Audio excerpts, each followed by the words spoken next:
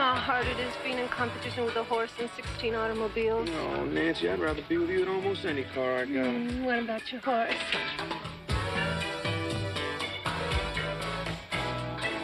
The year is 1929, and Hollywood's biggest star is about to meet a legendary marshal.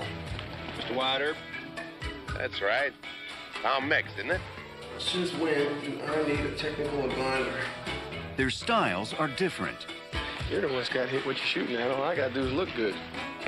But when there's trouble, their answers are the same. Assault? That can get you a lot of hard time. Well, not if I shoot the witnesses. I threatened to rope him behind my horse and drag him, and you waltz in here as pretty as you please and threaten to kill him. I don't like being out-threatened. Sorry. I didn't know you could drive. I can.